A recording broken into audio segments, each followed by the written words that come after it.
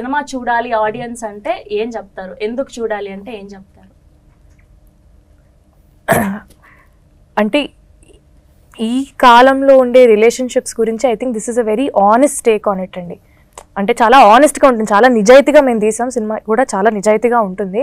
So I think it will be అంటే audience కూడా వచ్చి దే ప్రాపర్లీ రెజొనేట్, అరే మా పక్కన వాళ్ళకి ఇలా అయింది లేదా మాకే ఇలా అయింది అని.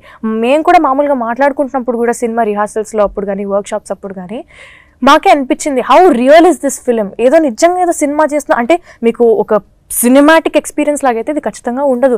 నార్మల్గా కూర్చొని ఎవరో పక్కింట్లో ఏదో జరుగుతుంటే అలా చూస్తున్నట్టు ఉంటుంది. So I love the relatability of the film. నేను ఈ కథ చేయడానికి కూడా వెరీ వెరీ ఛాలెంజింగ్ క్యారెక్టర్ అండి. నాకు కూడా mentally it was so much on me. అది అయిపోయిన తర్వాత అదే హ్యాంగ్ ఓవర్లో ఉన్నాం, సినిమా అయిపోతుంది, సినిమా అయిపోయిన తర్వాత కూడా అదే క్యారెక్టర్ హ్యాంగ్ ఓవర్లో ఉన్నాం. సో మమ్మల్ని అంత ఎఫెక్ట్ చేసింది. సో మేము ఒక 8 months చేసాం సినిమా. ఆ 8 months హార్డ్ వర్క్ అంతా మీకు ఒక 2.5 hours లో చూపిస్తుంటే I think that will definitely create an impact in the audience అని నేను నమ్ముతున్నాను. ఓకే, అండ్ మీరు ఇప్పుడు వస్తున్నారు, సినిమాలు చేస్తున్నారు, నాకు ఆల్రెడీ సినిమా గురించి ఫుల్ నాలెడ్జ్ ఉంది. స్పెషల్లీ రైటింగ్ అంటే ఇంకెంత డెప్త్ గా సినిమాల్లో మునిగిపోయి ఉంటారో మనకు తెలుసు.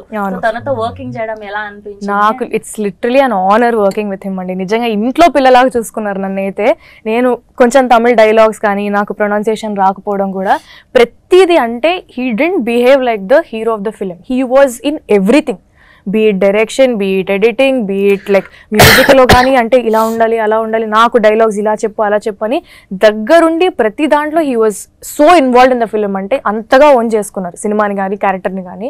సో నన్ను నిజంగా Chennai are this film is like home away from home for me నిజంగా.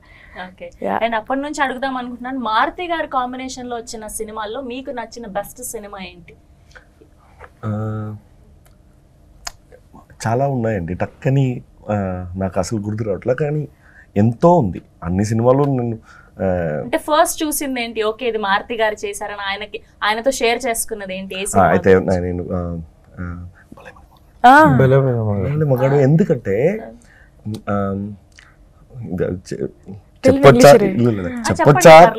ఓకే, నా రాకేంద్ర ఉన్నారు కదా, he's a real life example of exactly. I don't know if I have time to narrate this incident. We were dubbing in a studio, okay? So we have to go for a function. I was waiting in a place and he has to come and pick me up. He came to the studio in his own vehicle. That he forgot. Okay? So he asked the sound engineer, can I take your bike? Okay. He gave the key. While he was coming downstairs, he forgot that he got the key from the sound engineer. So he took a taxi, he booked a taxi and he came. So 2 bikes are there, 2 keys are with him. So he was like, when I saw the film, I was like, hey, isn't it biopic? So I thoroughly enjoyed the film actually. So ఆ సినిమాకి relate అయ్యారన్నమాట, భలే భలే మగాడు. Yeah, exactly. So nice.